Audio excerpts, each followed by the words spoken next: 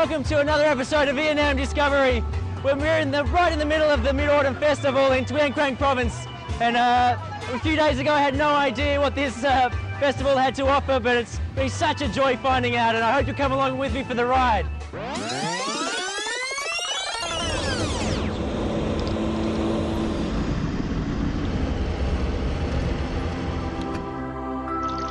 Hi, my name's Cameron. I'm from Australia.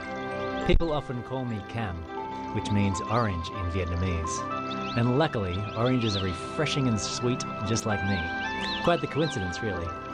I used to work as an environmental engineer, but last year I decided to change careers and allow more time to travel around and experience life in Vietnam.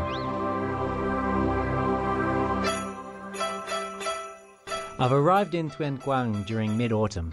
From the very first moments, I've been struck by the magnificent landscape and the intriguing history. The name, the capital of Vietnam's revolution, has been mentioned a lot when people tell me about this land. So here we are in Tân Châu historical site, a really famous, important place in Tuyên Quang province. Behind me here you'll see this really large banyan tree, which has great significance for President Ho Chi Minh and his colleagues spent a lot of time here preparing for the August Revolution in 1945, and a must-see for anyone wanting to come and visit this region.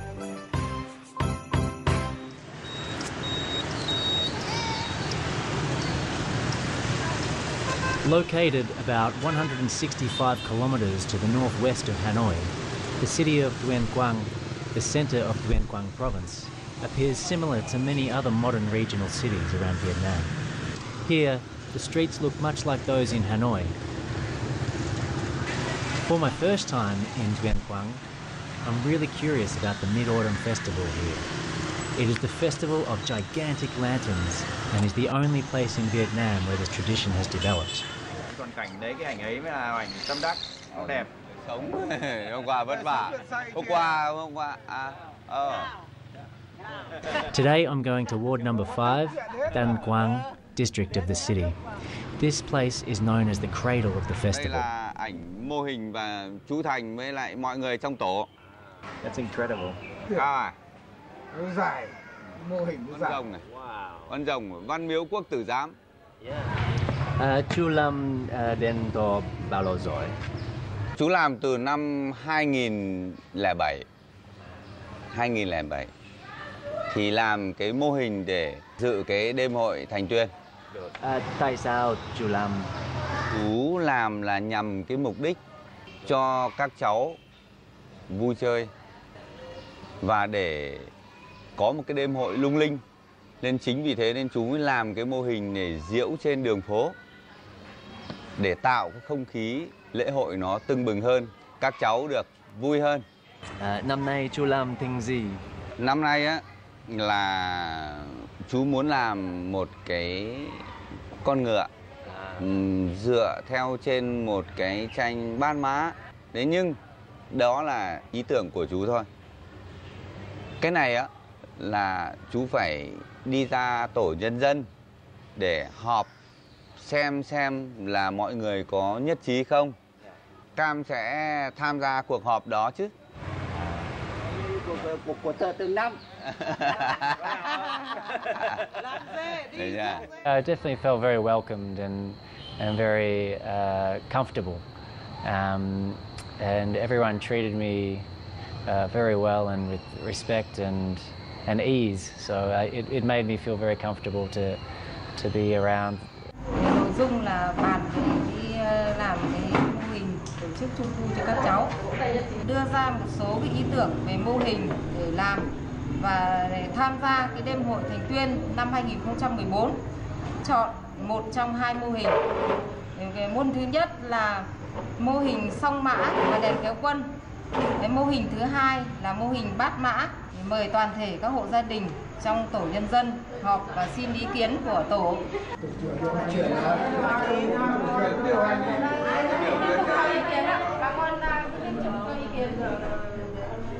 Năm nay năm ngựa làm ngựa.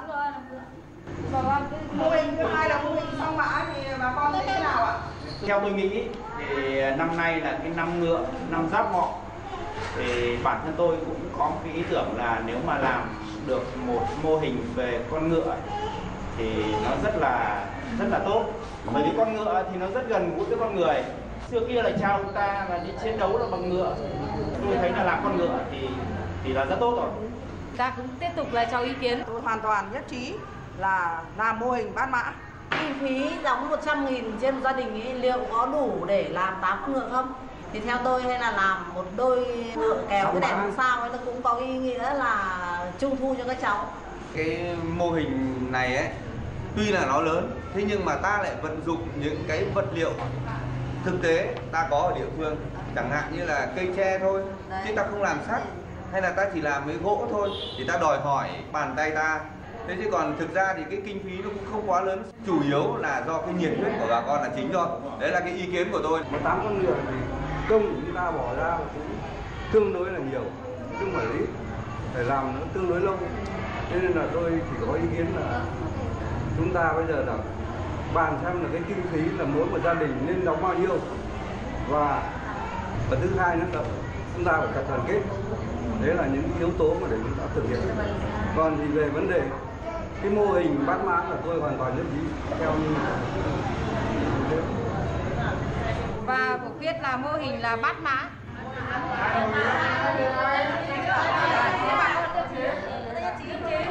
53 hộ nhân dân bằng 100%. Tổ nhân dân là bà con nhân dân trong tổ đã nhất trí làm mô hình bát mã. Cuộc họp tổ nhân dân là đến đây là kết thúc. Thay mặt cho tổ nhân dân xin tôi cảm ơn các bà con. Xin giới thiệu bạn là bạn Ca, là người Ấu đến tham gia cùng với tổ nhân dân ta để làm mô hình con ngựa. Bạn hết sức cố gắng cùng chúng tôi để hoàn thành cái mô hình con ngựa.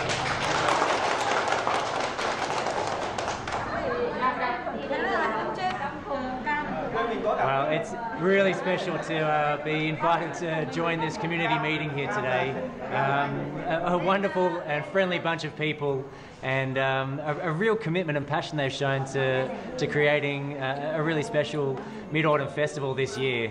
There's a lot of debate and negotiation back and forward to come up with a final plan, and a really ambitious plan they've come up with to create a float with 8 horses. And I feel a little bit daunted that I'm going to have to help make one of those horses, and I'll wait to see exactly what I have to do with that.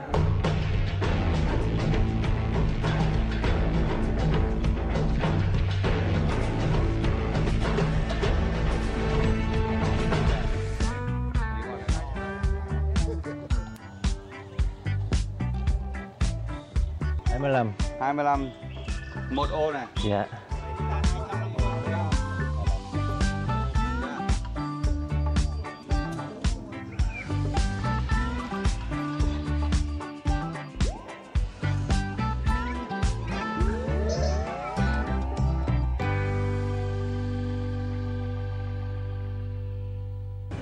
Cái này là 1-2 nhá. One two. 1-2 này.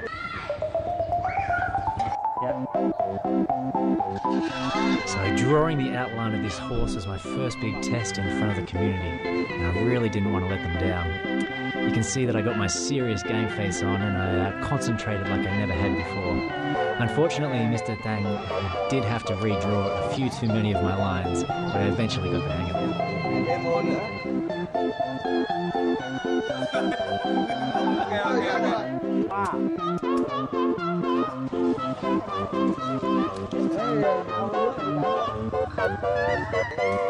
So here we have a scale drawing of our horse, built up from just this tiny little drawing here. Unfortunately, I think this was the easy part, although it did take me a fair while. And now hopefully Chu Tang is going to show me how to turn this drawing into a full-scale wooden model of a horse. And hopefully we can get it done before the festival.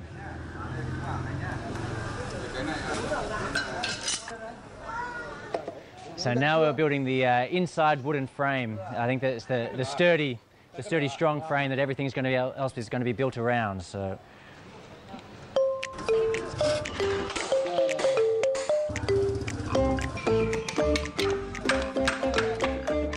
It's hot, sweaty work here. You can see Chu Tang is building up quite a sweat.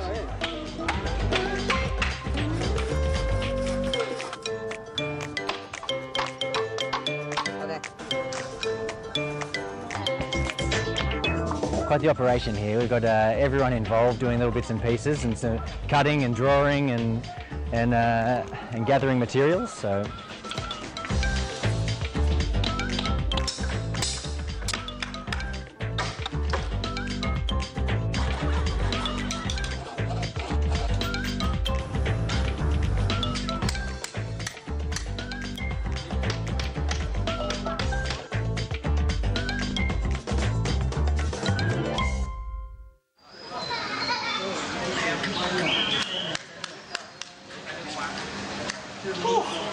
Almost done now.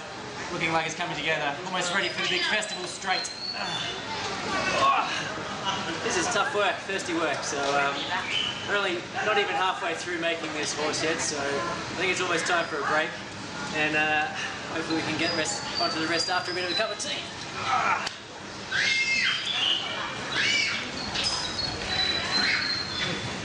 Cháu thấy bia cho bé.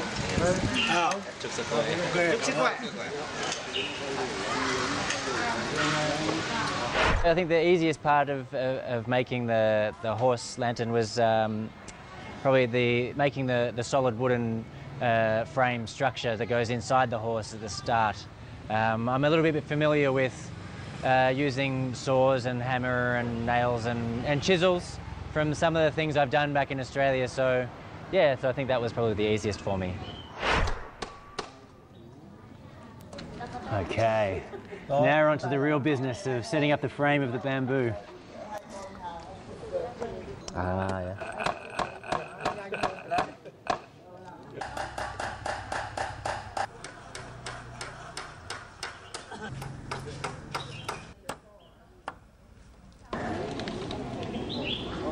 So now we're getting into the bamboo frame of the wooden horse here, and as Chu Tang was telling me, it's all really about the artist's presentation of how they shape the bamboo, and so getting the curve just right is very important.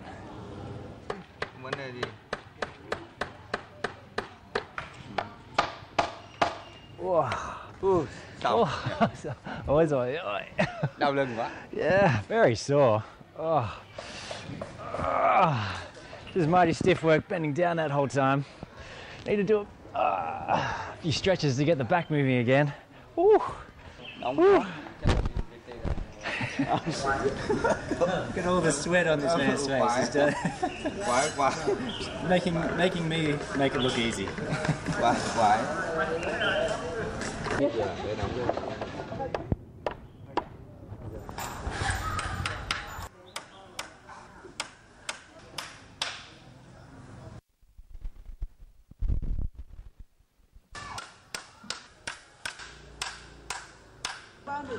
Good girl. Good girl. Yeah, she's a real beaut, isn't she? Yeah.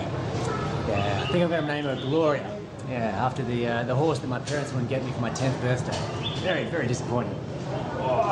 It's great to see her taking shape here, full shape. And all that's left to do now is to put some bamboo strips around her and let the body really flesh out and take shape. And so we can then start to decorate and get her ready for the festival. Amazing life-size horse we've got here, and incredible patience by Chu Tang to help me along through the process. I'm very grateful for it.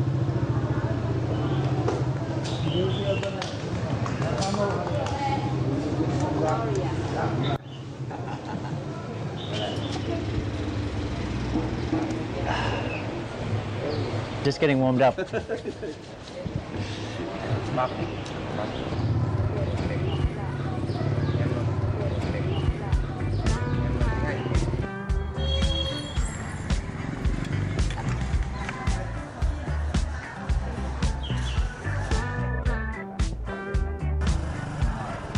is really amazing to see, and seeing all the different families that came throughout the period that were making the horse to pitch in or to help in, and that were interested and just came along to talk and to chat and brought their children along, and it was really, really nice to see how interested all the children were in coming and having a look to see what was happening, they were obviously very excited to see the creation unfolding before their eyes, and to be around it and to be playing with all the different bits and pieces that were around, and having a good time.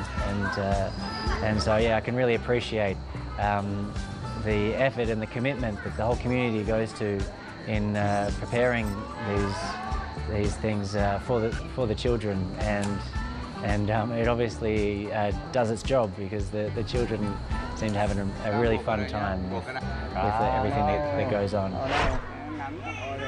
Này nhá, chiều dây điện ông phải để dưới hộ tôi cái nhá. Cứ cắm thẳng vào đấy luôn, không buộc.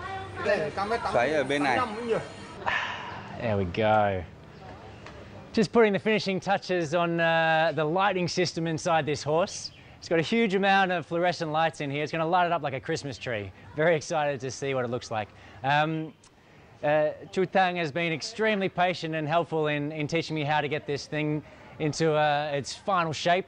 And now it's time to put the skin on it and colour it up. So, Joy, đi. Đi.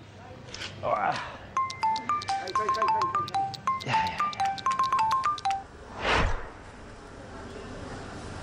And then we moved on to with the women in the community putting on the clear plastic wrapping around the outside for the skin of the horse, and that was that was quite a different feel to that process compared to the men running that process, and so the women just got in there and did it, and there was very little instruction or anything, but it was quite easy to understand what they wanted, and just to join in and handing them tape and holding the plastic where they needed it to be. And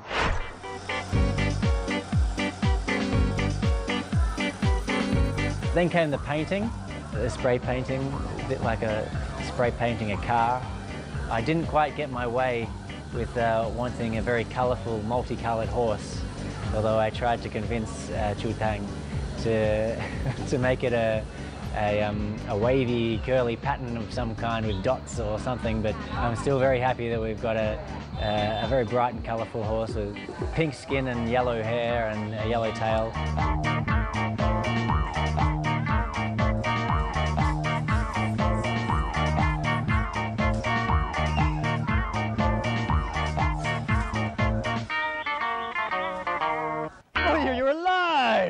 I knew you'd come to the lab for me. Beautiful girl, good girl. Yeah, that's it. We've given her a face, we've given her some ears and a mane. Yeah, Gloria, you're going to be the queen of the parade tonight, aren't you? Yeah, excellent. Almost done here. Ready just for the finishing touches. We're going to put some lights on the back here. Going to light her up like the lantern she is.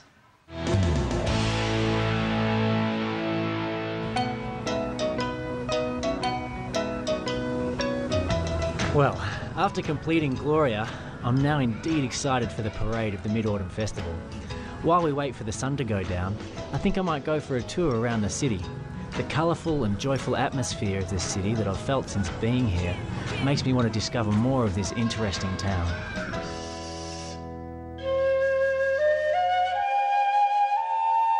Mooncakes are a must for the Mid-Autumn Festival. There are many folktales about the origin of this cake. However, there's one thing all people seem to agree on, and that is, mooncake is a beautiful cultural tradition which conveys warm sentiments among the people here.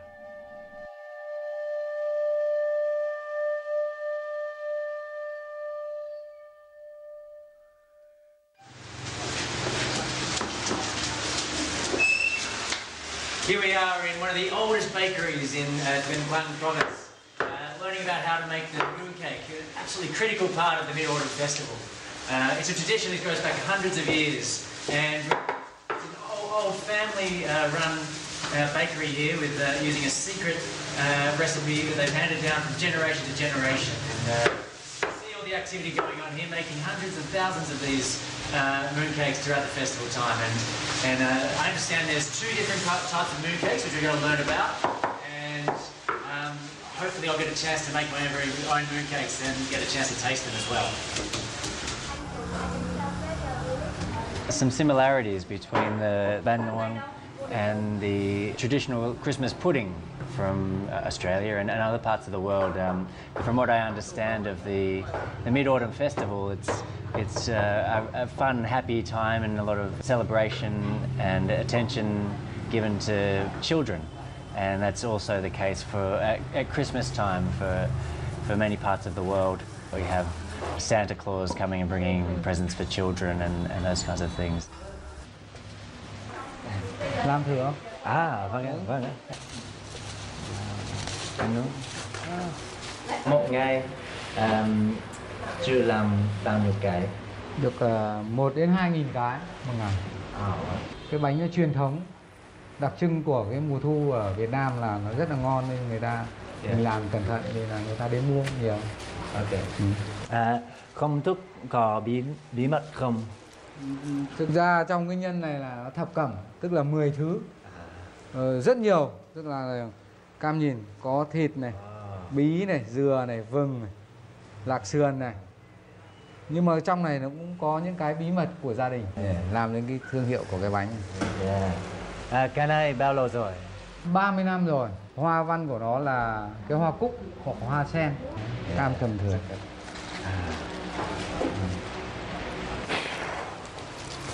Here we have one of the molds used to make the mooncake for the Mid-Autumn Festival. This one is in the pattern of the daisy flower, which is a symbol of autumn in Vietnam. Really solid bit of wood, this one. It's been around for well over 30 years making thousands and thousands of mooncakes. So incredible to think of how many people this has fed in celebration of this festival.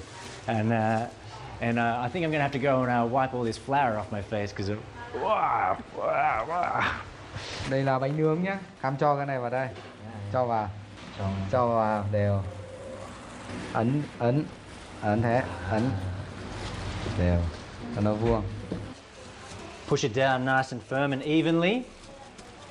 Here we go. Get it in there. Okay. Okay. Bang it. Okay. Nice and hard, I think. Bang it down on the table. 1, 2. Okay. Đấy. Đây là ra. Oh, beautiful. Here we go. Look at that. My first mooncake. Put it on the tray, ready for baking. And a little bit later, it's going to get pasted with some egg yolk to make it go nice and brown in the oven.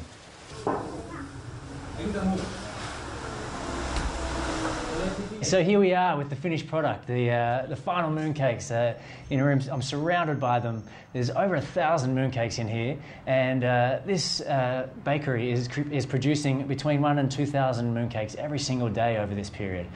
Incredible amount of cakes.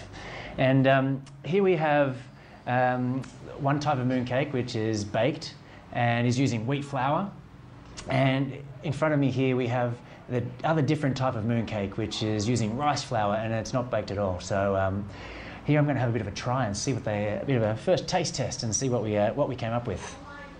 So here we have the baked mooncake first.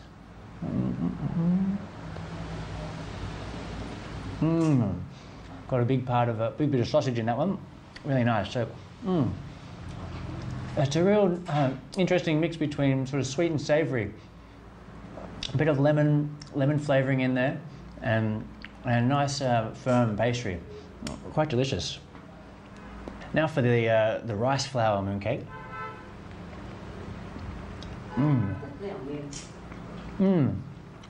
Yeah, quite different. Quite like a sticky rice texture. Very soft and easy in the palate.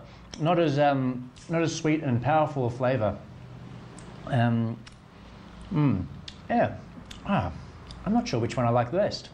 So I've also been challenged. I'm learning Vietnamese, and one of my challenges is to remember the names of these different cakes. And so we have this one, the baked mooncake, which is called bánh nướng and bánh dẻo.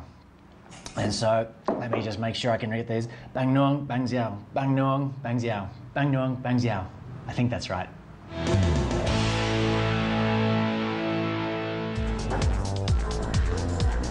Back to ward number 5 and Mr. Tang. I'm now joining hands with the people to prepare for the Mid-Autumn Festival celebrations.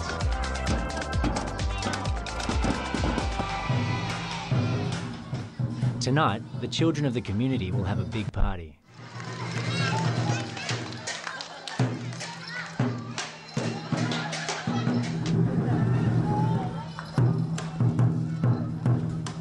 That was really nice to see, and it's definitely something that doesn't happen in big cities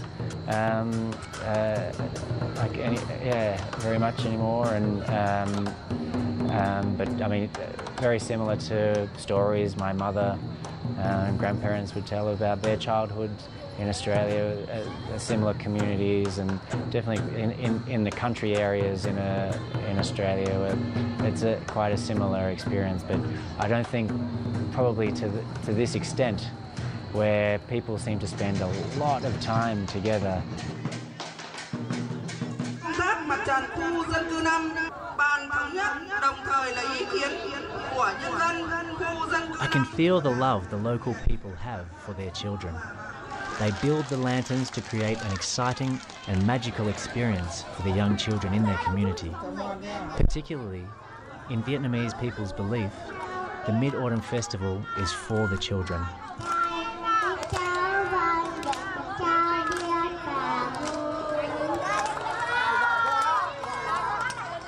I wish I could have rehearsed and practiced maybe like a Vietnamese children's song to be able to sing, but so I didn't have much time to prepare. But it was really great to hear them all clapping along and enjoying.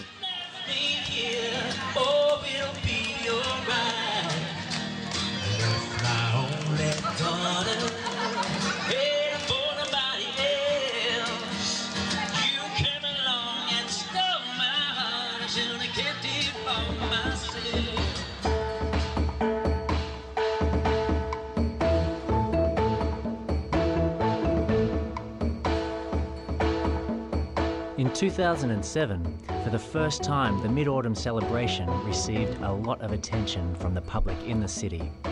The gigantic lantern made by the people of Ward number 5 that year is considered as the seed from which the amazing festival we have here today grew.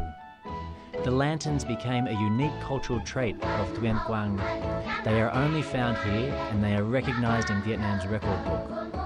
After 7 years, what started as a private activity is now celebrated as a festival of the entire province this year.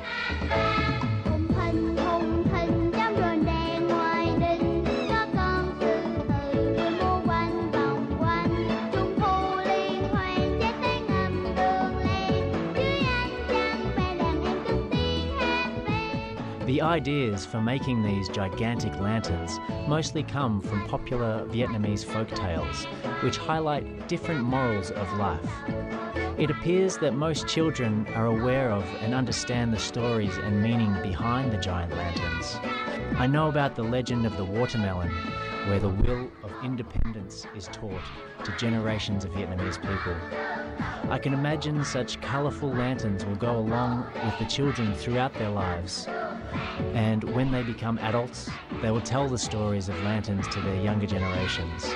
And I guess that is the way these traditions are built up in Vietnam.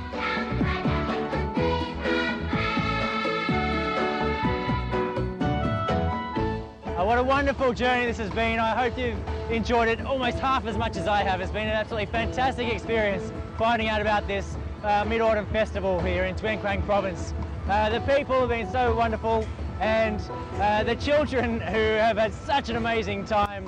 Seeing the smiles on their faces as they all ride along these huge big lanterns has been just a joy to behold. So I hope you'll catch you next time on Vietnam Discovery, and we'll see you again soon.